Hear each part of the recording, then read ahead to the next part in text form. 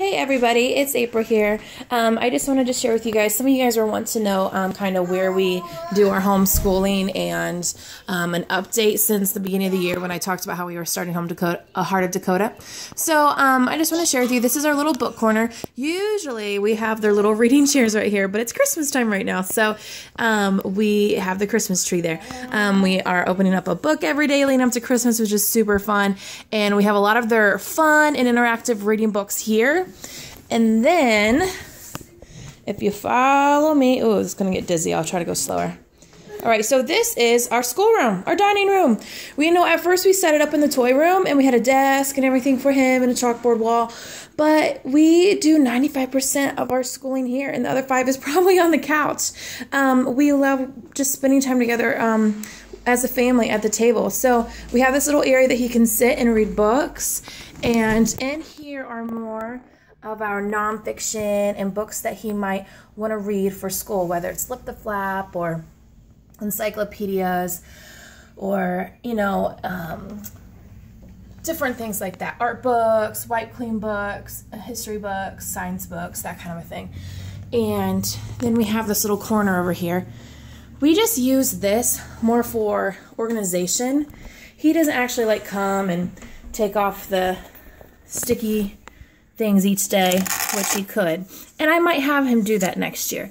But for this year, he just turned 5 in June, and it's working good for us just using these for organization. And so we keep everything in there. And our handy dandy globe and our map and suitcase for little passports. We've been doing that recently. It's super fun learning about the world and learning about music around the world and continents and landmarks and different stuff like that. And then our Bible verses up here. Every time that we learn a new verse, we add it to the train. So it's going to be cool by the end of the year how long the train will be. And in here, I store a lot of miscellaneous games that are educational, stuff like that. And then down here, it's probably a mess. Yeah, it's my toddler drawer for my little toddler to have stuff to play with.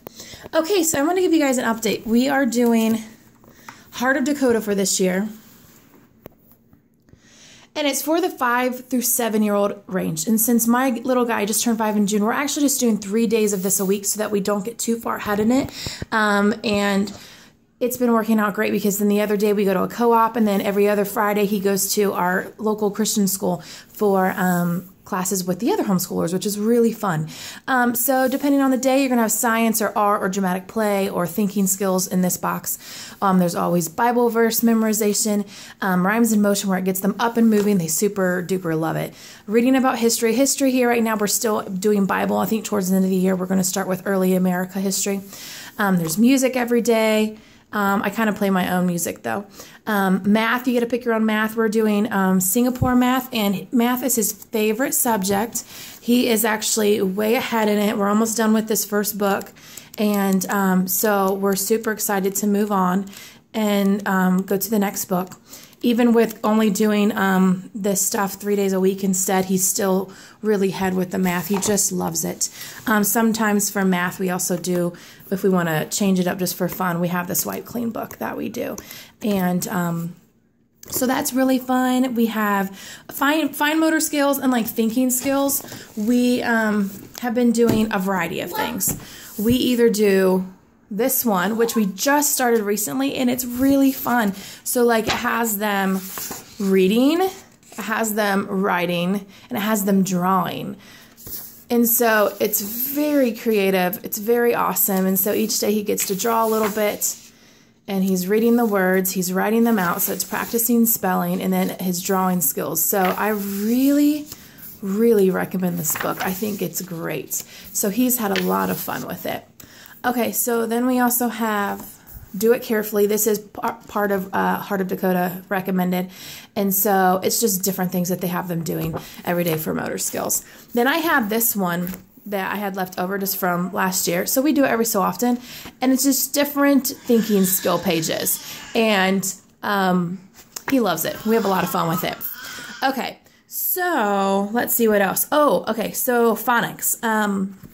We have been doing a all about reading. Sorry, I just like totally went blank there for a second.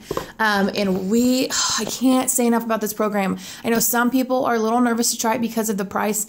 I can't tell you how much it's worth it. It is worth it. I heard the most amazing things about it from people, and so that's why I did it. And now that I've done it, I understand it. That this is my manual. It's so easy. Like we're right here in week 22 right now, and it tells me exactly what we're going to learn this week, exactly what we need to go over. Then we have these tiles, which you can see the tile board right there. There's our tile board. It's not put together right now. And then we have different worksheets and things they'll have you cut out in the student book.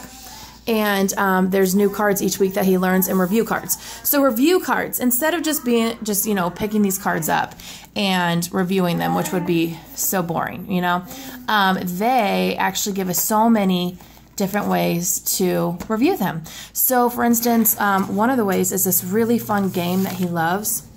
I have a whole bunch of these games. I bought their game book or whatever, and you lay these flashlights all over the page, and this is Ziggy's backpack and Ziggy the zebra, and we have him somewhere else. And so every time he reads a word and reads it correctly, sounds it out correctly, he gets to pick it up, see if it's a bat or if it's an item for the backpack that he can put in. And it makes him so excited to read these words. Sometimes I'll turn on music, let him dance, and when I pause the music, he has to pick a word and read it. So he's been doing really great. I forgot his first reader. We just went through and finished his first reader. They look like this, and there's 3 that come with them.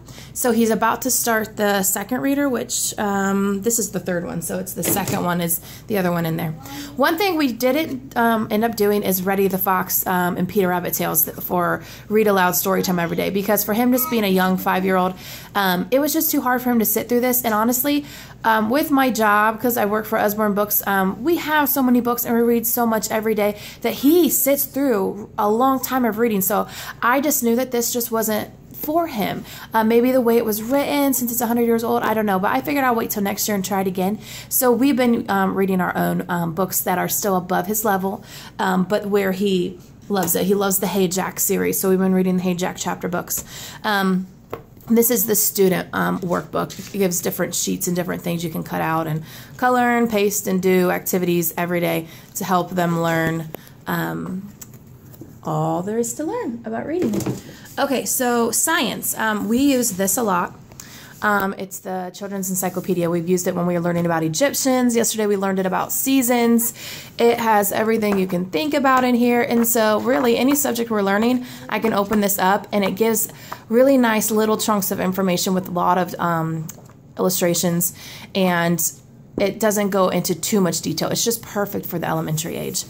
And then we also have this that came with Heart of Dakota. And so we use this every so often. It talks about the 6 days of creation and all the different things. And so they're going to be learning about animals and plants. And so like when we were learning about Moses in the bush, on fire, he would learn about bushes.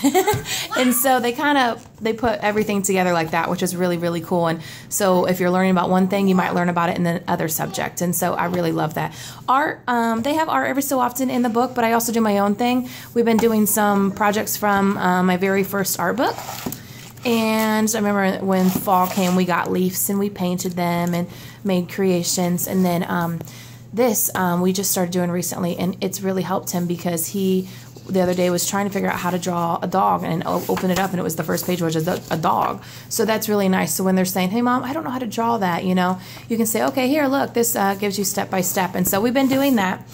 And yeah, I'm probably missing something. Oh yeah, here is the history book that they have with Heart of Dakota. We used it a lot in the beginning, and we haven't used it as much lately, but it comes and goes with using it. And then sometimes we use just our devotions or our Bible, which Bible we're using the Jesus Storybook Bible and the Jesus Calling Book Bible, or yeah, Jesus Calling Bible. This and this and this is our devotion book. So there you have it. Everything's going really well. I would say the only thing we're really not using is the Peter Rabbit story tale. And everything else we're still pretty much using and loving. So there you go.